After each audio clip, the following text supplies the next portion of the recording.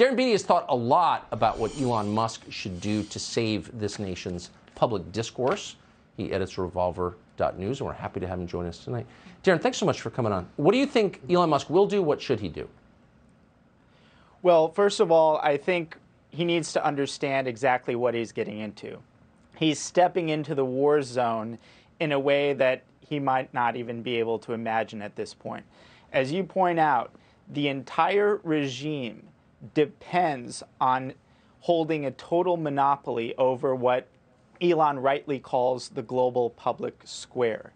Anyone who threatens that steps into territory that is not a normal financial realm. Twitter is not a normal company. The question of who controls Twitter is far more consequential than, say, who controls Home Depot, even though Home Depot is vastly larger as a company. And so Elon needs to be prepared for what's coming. It would be one of the few things that is not fake and not performative. It would amount to effectively a declaration of war on our corrupt and illegitimate regime.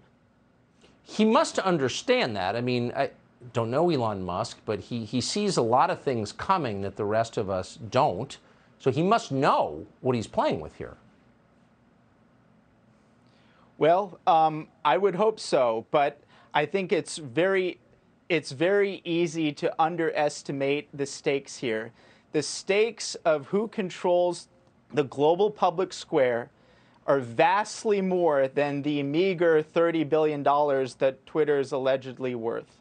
The stakes of who controls the global public square is more important even than an electric car company.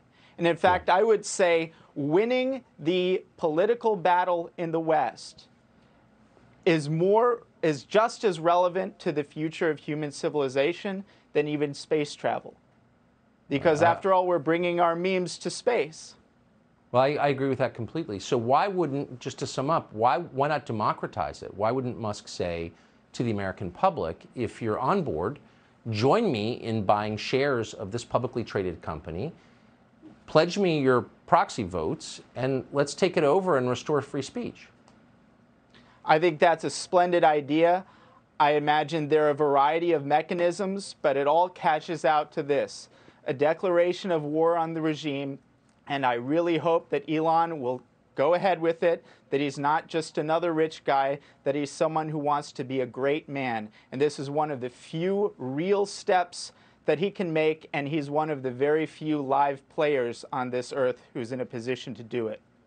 I don't think you're overstating the stakes at all. Darren Beattie, thank you for joining us. Thank you. Subscribe to the Fox News YouTube channel to catch our nightly opens, stories that are changing the world and changing your life.